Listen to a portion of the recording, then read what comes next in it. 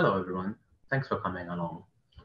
Let me introduce the topic of my talk with a familiar observation about the use of the truth predicate as an expressive device. When A says that Aristotle is the teacher of Alexander the Great, and B says that's true, false, or not true, then what B asserts or denies is the very same thing than what A asserts.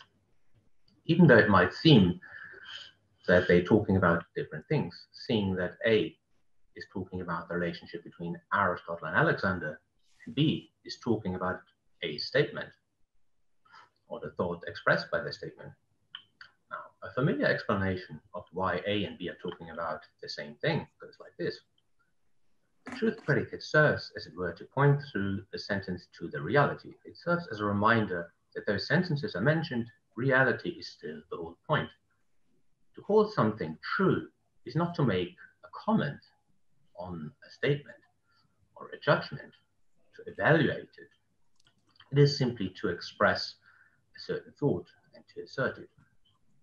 Now, there's certainly something right about that, but perhaps at the expense of a different and equally well-established intuition. And it certainly seems that sometimes our truth talk is concerned with substantive properties of representational states and acts. Certainly when we talk of truth as the aim or norm of assertion, as a standard of correctness for judgment and assertion, and so on. However, it seems that when we call something true, we do sometimes comment on and evaluate a statement as correct or incorrect. Moreover, it seems that the two uses of the truth predicate, the expressive and the commenting function, or evaluative function, often go together, typically in the use of the truth predicate for the expression of agreement and disagreement. So in the previous example, when A asserts that P and B says that's true, then B seems to be doing several things at once. She expresses a proposition which she asserts, but she also comments on A's statement and evaluates it as correct. My aim for the talk is to sort of propose a reversal of perspective. Instead of saying that A and B are talking about the same thing, because talk about truth is really just talk about the underlying reality and nothing else, I want to suggest that they're talking about the same thing because predicating truth is always included in predicating anything whatsoever. I call this idea the omnipresence of truth. Of course, this raises the question, what does it mean? The truth is included, and what is it included in, and how does it help with the previous observations?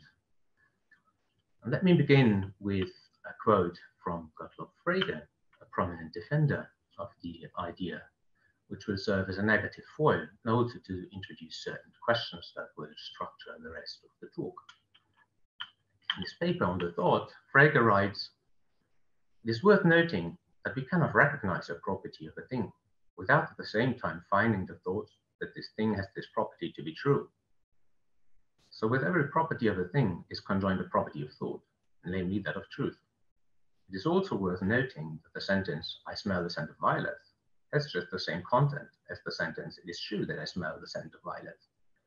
So it seems then that nothing is added to the thought by ascribing to it the property of truth." There are several questions about this passage. I will mention three. First is whether OT, so omnipresence of truth, applies to thought propositions, or rather to mental states, speech acts, and the like. The second is whether the content of A is the same or different from the content of It is true that A.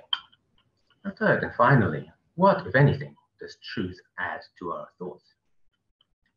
I'll be very brief with the first question and just assume that the scope of the omnipresence thesis goes hand in hand with the question about the fundamental bearers of truth. So, for example, Frege thinks that the fundamental truth bearers are propositions, or what he calls thoughts, the content of declarative sentences relative to context, objects of attitude such as hope, belief, desire, and so forth.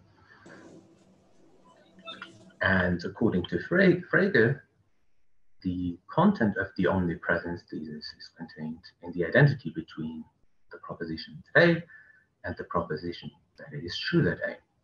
the identity view of OT. I'm going to defend a different view, but I will stick with the assumption that the scope of OT just goes hand in hand with the questions about the barriers of truth. Turning to the second issue, the most important consideration in favor of the identity between the constant A and the constant that it is true that A is the transparency between A and it is true that A. They are at least necessarily equivalent, possibly stronger.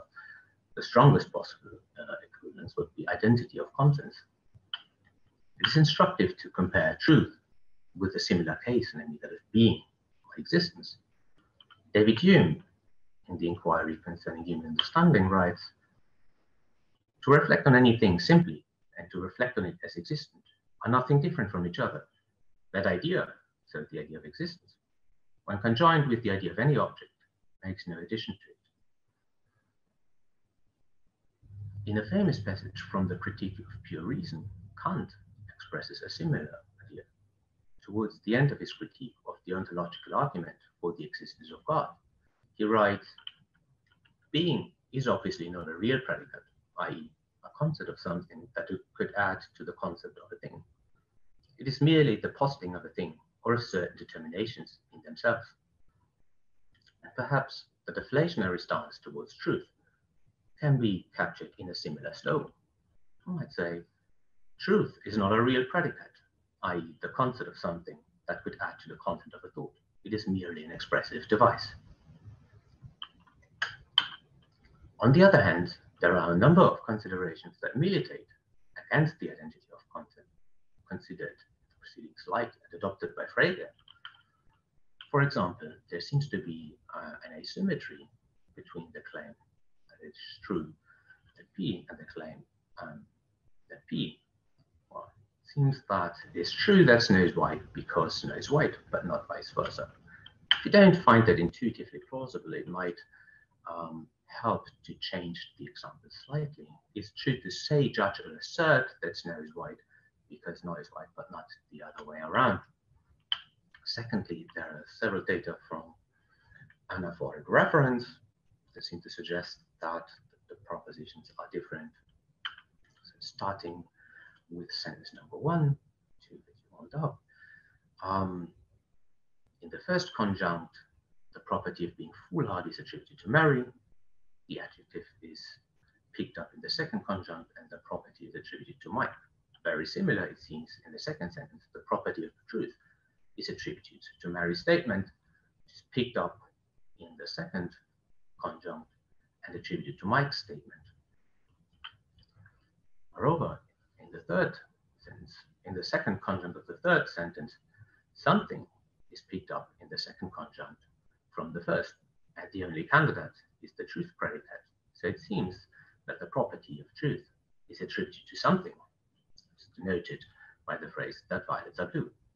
Whether that something is a proposition, a statement, a judgment, an attitudinal object, or something else is another question. Finally, if saying that violets are blue were really just a way of calling violets blue as quine things, then 3 should be equivalent to 4. But clearly that's not the case. So I don't mean to suggest that any of these considerations are conclusive. I don't think they are. But I think they go some way towards showing that it might be preferable to sort of,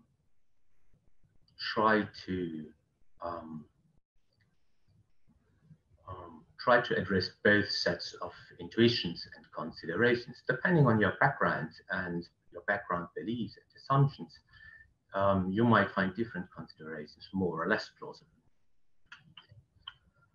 Turning to the third and last question, what if anything does truth add to our thoughts? I want to begin with another quote from Frege. In a posthumously published note on his logic, he writes, "The word true seems to make the impossible possible. It allows what corresponds to the esoteric force to assume the form of a contribution to the thought. And although this attempt miscarries, or rather through the very fact that it miscarries, it indicates what is characteristic of logic." I want to focus on the first part of that quote. As is well known, Frege distinguishes between content and force. At least in his early writings, he uses a dedicated device to indicate the presence of accessory force, namely the so-called judgment stroke, represented by a single turnstile, which indicates that the sentence to the right is to be taken with accessory force rather than as merely entertained. It seems that the vernacular has a number of devices that could fulfill a similar function. For example, predicates like is a fact or is true. And one might get to conclude that the truth predicate is a conventional device that can serve at least some of the functions that the artificial stipulated judgment stroke serves, namely that of signaling accessory force. Frege rejected this idea for considerations that are summed up under the so-called Frege each point. To give you some idea, if the truth predicate occurs in the antecedent of a conditional, so if we say, if it is true that Archimedes was killed at the capture of Syracuse, then such and such is the case, then the antecedent is never certain, although the truth predicate is present. This is one of the crucial differences between the artificial device, the judgment stroke, and the truth predicate, because the former cannot be embedded. Nevertheless, I think these considerations are conclusive. And in fact, I'm going to suggest that something in the vicinity of this idea can in fact be defended. So, to sum up and provide some outlook for the rest of the talk, I distinguish between two conceptions of the omnipresence thesis of truth. The first is the identity view of OT, defended by Frege and recently by Yamana Sai, according to which truth is a feature of propositions. The proposition that A is identical to the proposition that it's true that A, and truth adds nothing to content. On the explicative conception of the omnipresence thesis, as I call it, truth is a feature of utterances or acts of assertion. Truth is included in every assertion in the sense that to assert is to acknowledge as true, and the proposition that A, the proposition that it is true that A are different. Let me start with the first point, that truth is a feature of utterances or acts of assertion rather than sentences or propositions which are merely true or false relative to various parameters, in particular to topic situations. This is a highly controversial topic, and I can't begin to, I can't really explain, let alone defend the idea in detail, but to give you some idea about the problem and the options in the vicinity to situate my view, we start with a familiar example from Bowers and Etchemendy in the book on the liar paradox. They write, we might imagine that there are two card games going on, one across town from the other. Max is playing cards with Emily and Sophie, and Claire is playing cards with Dana. Suppose someone watching the former game mistakes Emily for Claire and claims that Claire has the 3 of clubs. She would be wrong on the Estinian account, even if Claire had the 3 of clubs across town. The Estinian account that they're talking about is just this view that sentences or propositions are just topic sensitive, true or false relative to particular situations, whereas the utterance or acts of assertion are true or false simpliciter. So it is tempting in this example to say that the proposition that Claire has the 3 of clubs is really true, but the utterance of the sentence infelicitous in this particular conversational setting. Call this invariantism. To make this position slightly less likely, one can change the example, for example, by letting Claire play 2 card games simultaneously on a computer. In that case, it really seems arbitrary to insist that the proposition that Claire has the 3 of clubs is true or false simpliciter, because we can't decide which it is. Of course, maybe there's no need to choose. If you are bold and experienced at staring down intellectual stairs, you might just say there's no need to choose. As a matter of objective fact, the proposition is true or false, even if there's no way to tell which it is. That's roughly the line taken by Capellen and Lepore, but it's not terribly popular, I think. Another option is sort of a certain kind of relativism about sentences and their semantic contents, which are only true or false relative to situations, whereas only utterance are true or false implicita. Still another option is contextualism, according to which the content of an utterance of Claire has the 3 of clubs in a particular content is the proposition that she has those cards in this or that particular game, and that proposition is true or false implicita. I put relativism and contextualism in scare quotes because the terminology here is contested and a bit of a mess. Some people would deny that what I call relativism here is really relativism, but I don't want to go into that because it's not terribly important.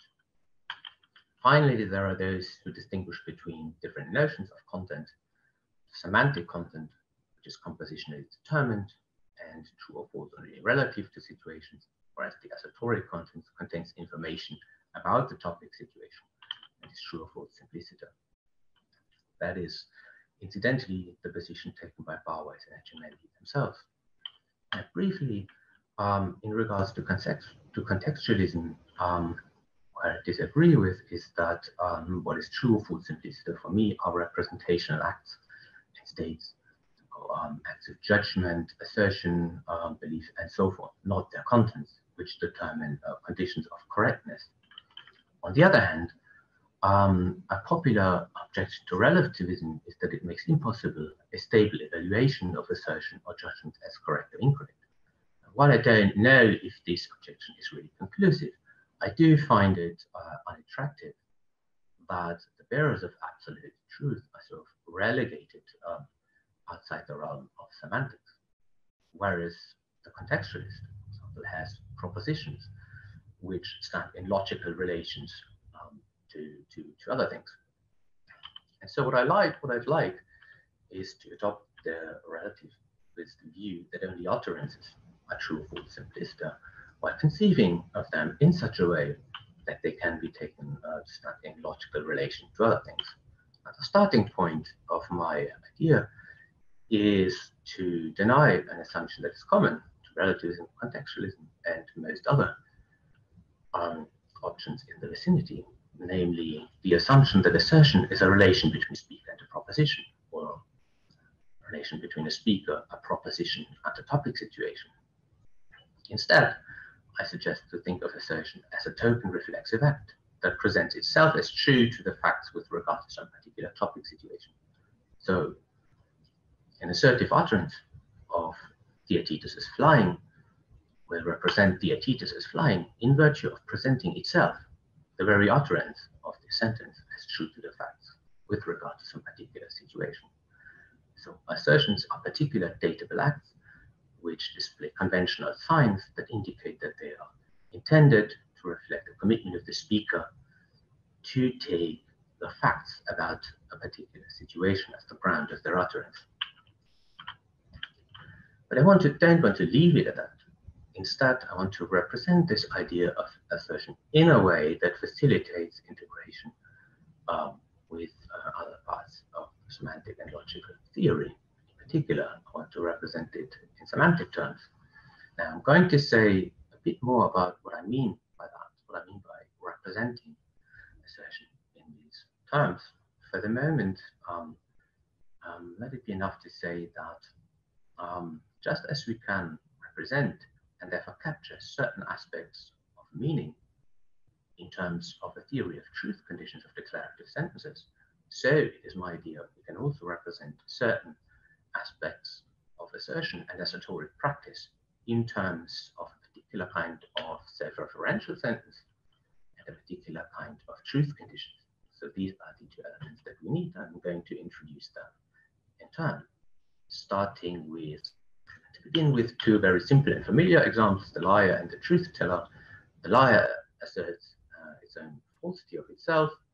The truth teller asserts truth of itself. By a familiar reasoning, the assumption that the liar is true allows us to conclude that it is false, whereas the assumption that it is false allows us to conclude that it is true.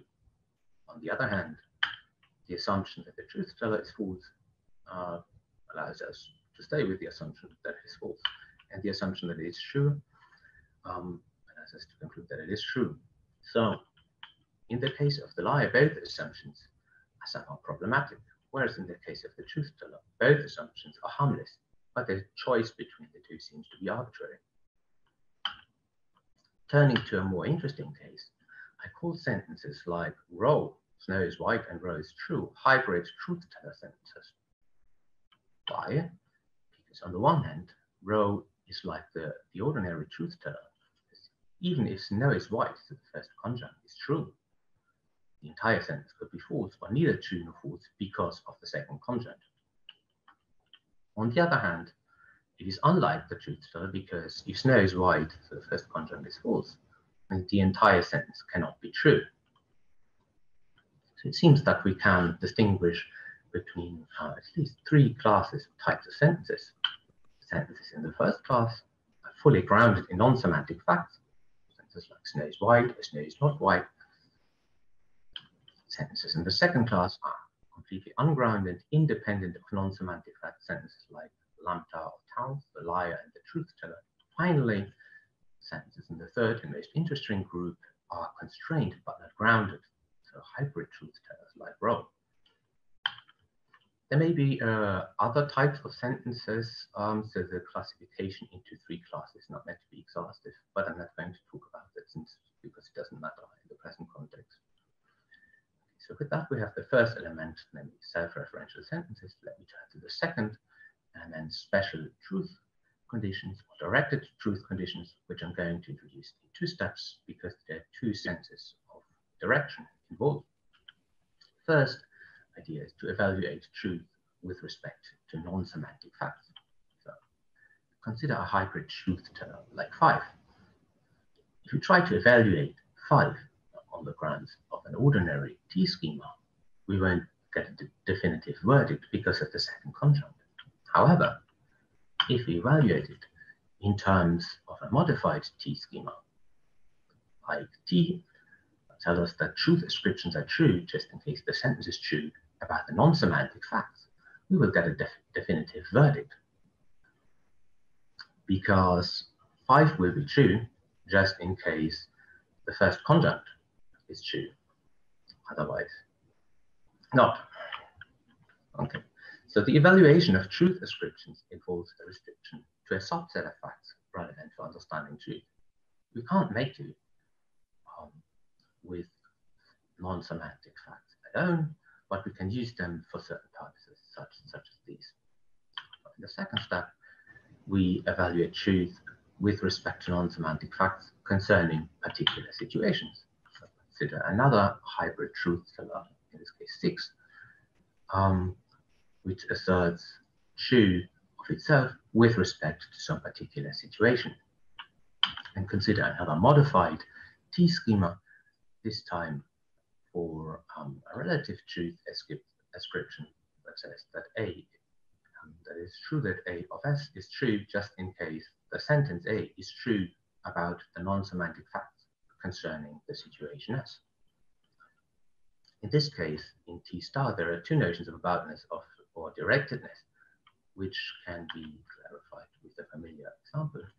If A says that Claire has the 3 of clubs, we might take her to be talking about Claire's poker hand, or equivalently, which cards she has in her hands. Or we might take her to be talking about the card game. The first corresponds to the notion of true about the non-semantic facts. The second one corresponds to the notion of true concerning a particular situation. Okay, so now we have all the elements in place. The idea, of course, is to represent the assertion of a sentence like Claire has the 3 of clubs in terms of a hybrid truth-teller sentence like 6, and evaluate it in terms of directed truth conditions as represented in T star.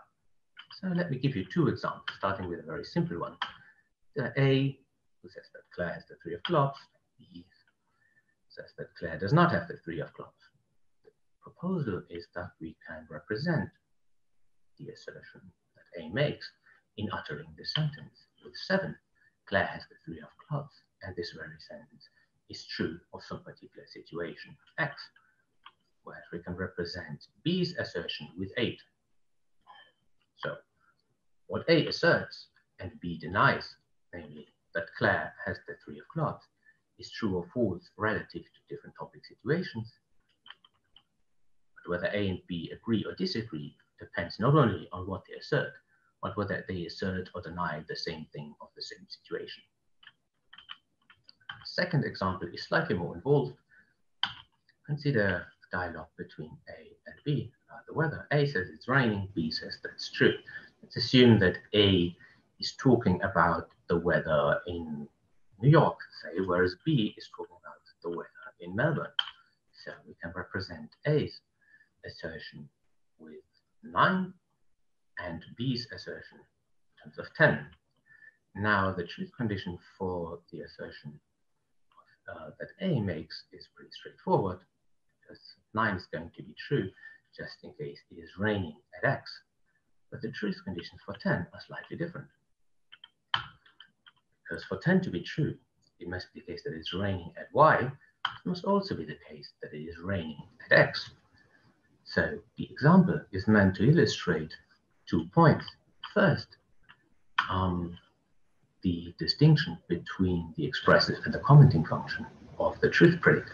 So in the beginning of the talk, I pointed out that some people think the truth predicate has merely an expressive function. It serves to express certain thoughts or content.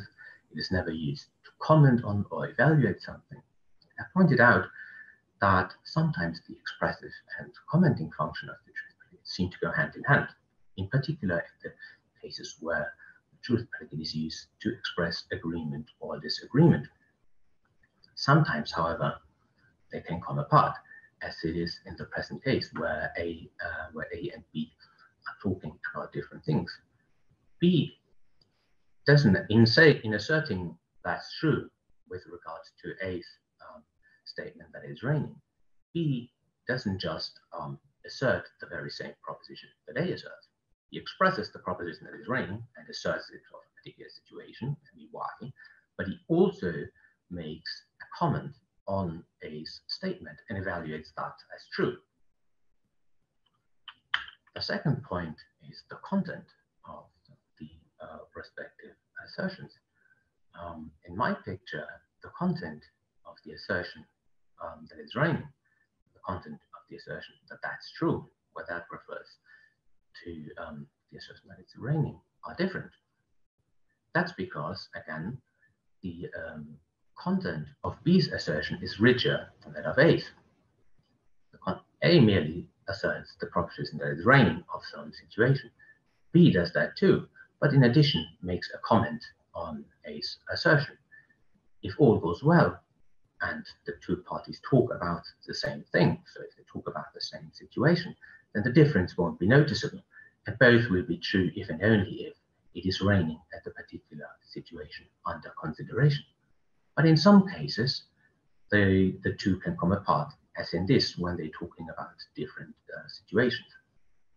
So to sum up, in my view, the content of the assertion that it's raining and the content of the assertion that it's true, it's raining, are different.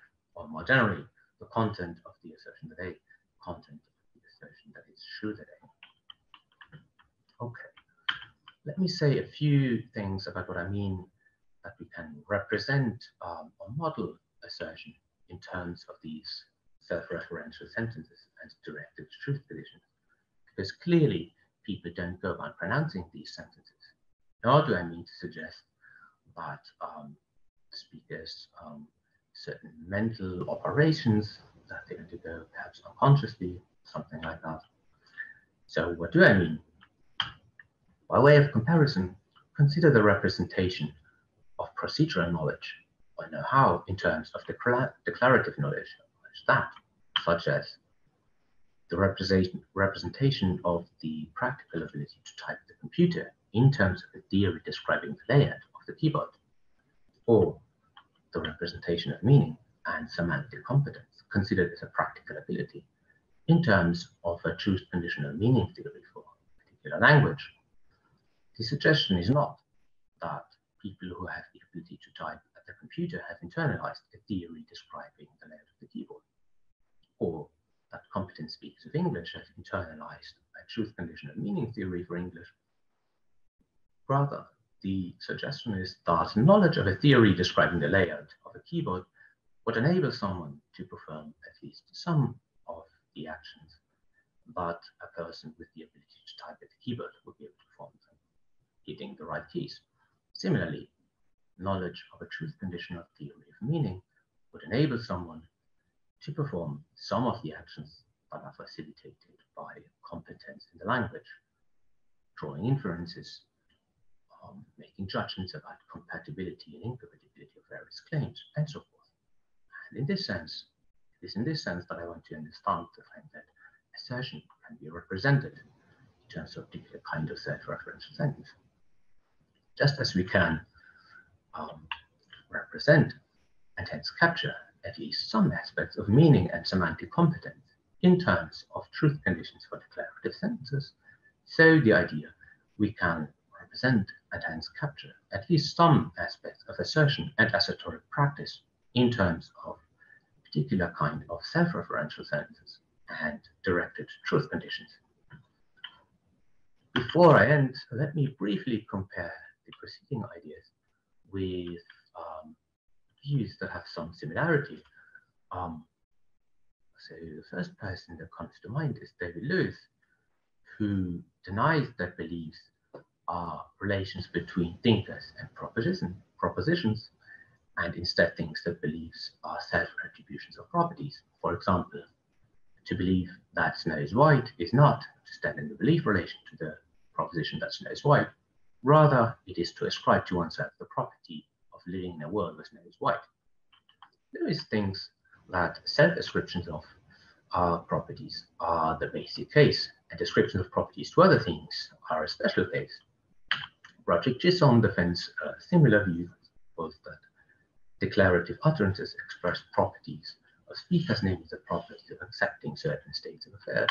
Finally, John Perry is another example, thinks that the contents of linguistic expressions in general encode their application conditions. For example, the contents of declarative sentences would encode truth conditions.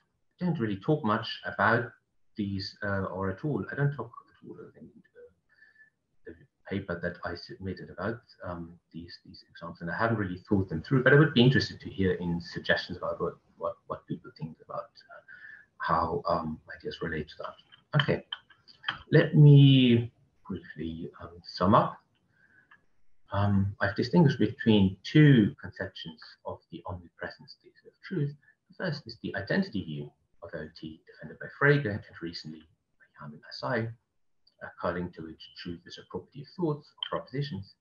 Proposition that A is identical to the proposition that it is true that A, and truth as nothing to the content of thoughts or assertions and the like. According to the explicative conception of OT that I defend, truth is primarily a feature of acts of assertion. Assertions are reflexive acts which present themselves as true with respect to particular situations. Truth ascriptions make explicit what is contained in assertive utterances, namely the acknowledgement of truth. And finally, the proposition that A is not identical to the proposition that it is true that A.